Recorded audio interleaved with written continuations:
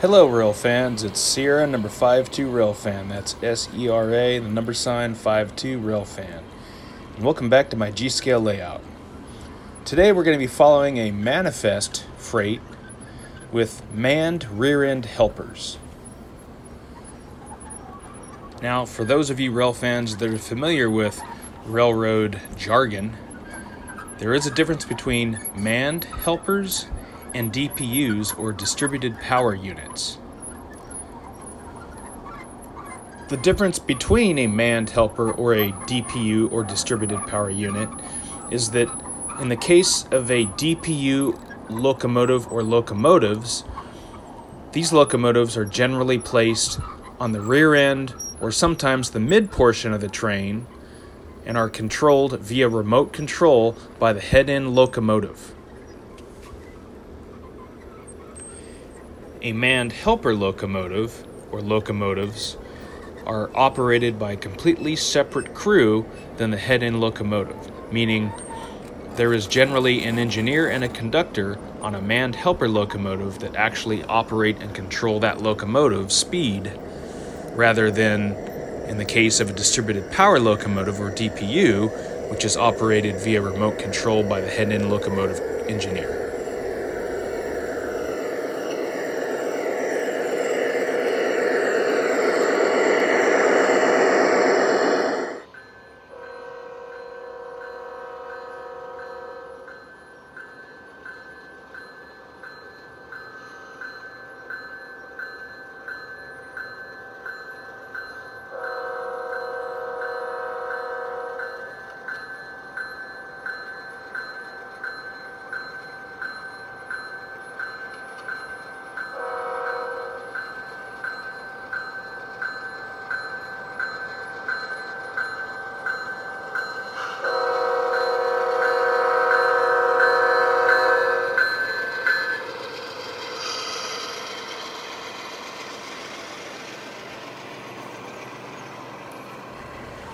Operating manned helpers, or DPUs, distributed power units, in the model railroading world are very similar to that of the prototype railroads. Meaning that on a model railroad, a helper unit, or distributed power unit, can be remotely operated and consisted with the head-end locomotives, meaning each locomotive is linked to the head-end locomotive, and the head-end locomotive actually will control the speed of each locomotive in that consist. Generally, most model railroad radio control units can operate up to 6 locomotives in one consist. This can be done by placing all 6 locomotives at the head end of the train, or locomotives can actually be broken up and placed either in the mid portion or rear end of the train. Locomotive placement for a helper locomotive is dependent upon how heavy your train is and how long your train is. Each locomotive in a consist is linked to the remote control, which means the remote control has to be in the line of sight of each locomotive included in that consist.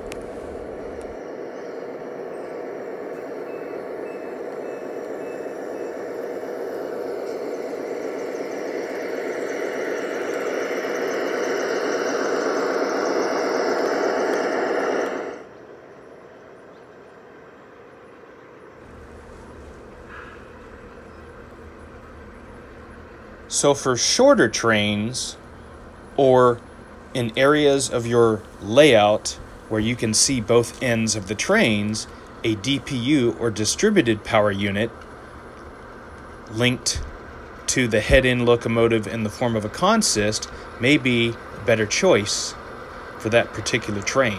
However, if you have a long or heavy train, or a curved layout with locations where both ends of the train are not within a line of sight, then a manned helper is a better choice. Such is the case with this particular manifest train. This train is both long and extremely heavy based upon the live loads that are carried on this train, which consist of wood chips and lumber. So a manned helper was a better choice to assist in getting this train up and over the steep grades on this particular layout. So how does one operate a manned helper on a model railroad, do you ask? Well, just like the prototype railroads, instead of two crews, you need two separate remote controls. One remote control will operate the head-end power, which could be a single locomotive or a consist, and the other remote control will operate the manned helper power, which can also be one locomotive or a consist of locomotives.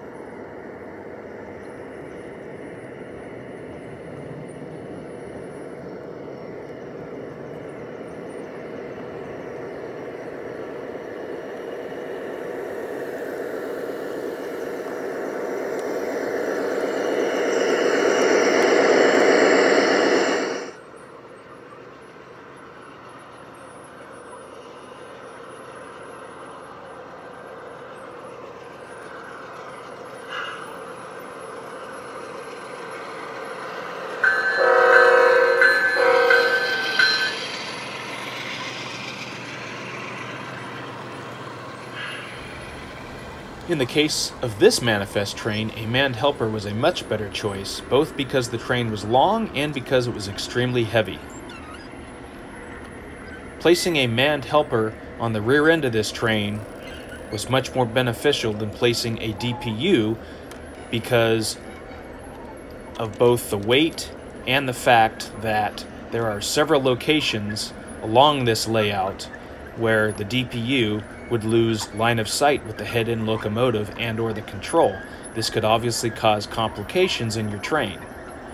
With that said, a manned helper can be much more challenging than that of a DPU because the speed of a DPU locomotive is controlled by the head-end locomotive, whereas a manned helper locomotive is controlled by a completely separate remote control. This means that the operator of the manned helper unit has to pay attention to the speed of the head-end power unit so as to not cause your train to buckle or stringline during movements. It is often more beneficial to place a manned helper on the rear end of a train rather than the mid portion of the train.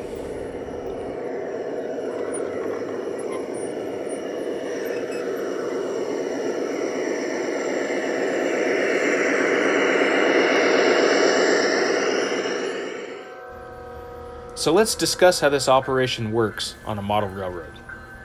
To get a train started, the rear end manned helpers will actually begin to start pushing the train before the head end power begins pulling the train. This ensures that slack is taken out of the rear end of the train so as when the head end locomotive or locomotives begin to pull, there is less of a chance of stringlining the mid or rear portion of the train. Now once the train begins to move, in order to properly control the speed of the train as to prevent stringlining or buckling, the manned helper unit actually controls the speed of the train rather than the head end power until a cruising speed, so to speak, is set by the head-end power locomotive. So this means until the desired cruising speed of the train is decided, each time there is an increase in speed, the manned helper will actually take the lead in increasing the speed prior to the head-end power. So once the train reaches its cruising speed, the manned helpers will actually remain at a speed slightly higher than that of the head-end power as to control the slack in the train and again prevent stringlining, especially on curvy track or lines with steep grades and curves. So for example, if the desired cruising speed is at 35% of the remote control power,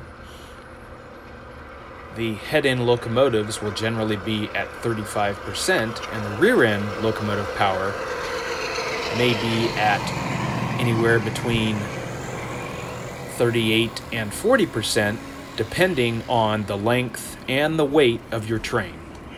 So the operator has to be cautious and actually watch the slack in the couplers in order to keep the train controlled. This is to ensure for safe operation during movements.